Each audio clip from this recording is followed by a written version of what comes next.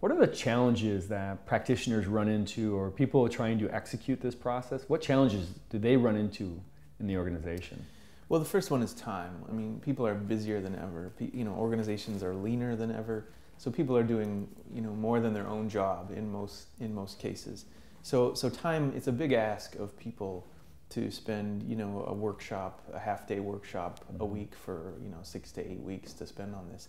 But I also think it's critical that they do. I mean, that's what it's going to take to really gain some insights about potential disruptions and discontinuity. So time is one. Because if you don't put in the time, you're not going to get the product you want. Yeah, nothing makes me more anxious than seeing scenario planning done as a 2 or 3 day workshop, because it's just going to shortcut the process.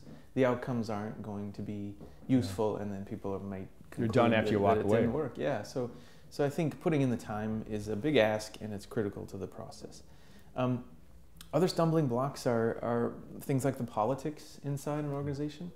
That's why the makeup of the scenario team is so critical. I mean, if people start to get controlling of the process, or you have really dominant personalities that shut down that creative, kind of free, safe space to talk, that can be a problem. And there's strategies. I mean, that's again why part of the interviews up front give you the lay of the land of, who might be really dominant and how those things might be managed. Yeah, I mean, there really is this is where scenario planning starts to overlap with kind of organization development and change as a discipline. Is managing those interpersonal dynamics is a big part of the process.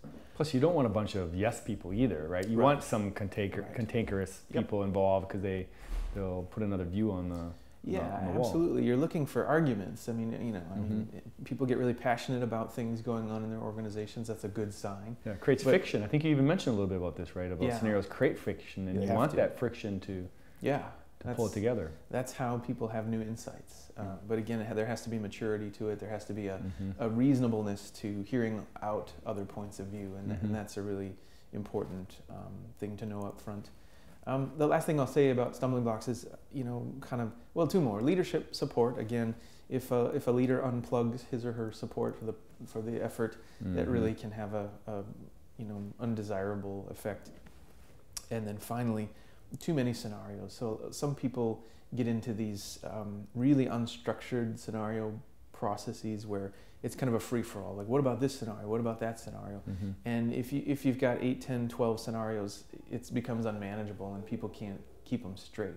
So those are. What is the right number? 5 to 7, 3 I think, to 2? The process. If you use the process laid out in the book here, there's 4. It's just an outcome of the structure of the process. Some companies are using 2, and some are using 3. I will make one point about that, and that is the critical thing is to avoid the best case scenario, the worst case scenario, and the status quo scenario. Because let's face it, I can generate those off the top of my head. It doesn't take much more than 30 seconds, and nobody's learning anything. So the scenarios, whether you use 2, 3, or 4, they've got to be deeply questioning, deeply analytical, deeply compelling stories of alternatives, and that's the key. In your view, I mean, organizations need to be. This should be part of an initiative, or just a typical process, right? It shouldn't just be 2 and 3 every year or every other year. It's something that they're constantly doing as a way of doing business, as Shell did. Yeah, I mean, I think scenarios have to become institutionalized. I mean, I think it's a process that has shown utility.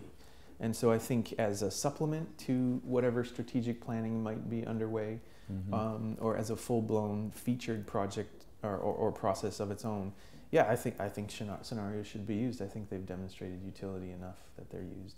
I don't think that there's like a set time, like every year you do your scenarios. I think you create a new set of scenarios when there's potential volatility and it's time to update.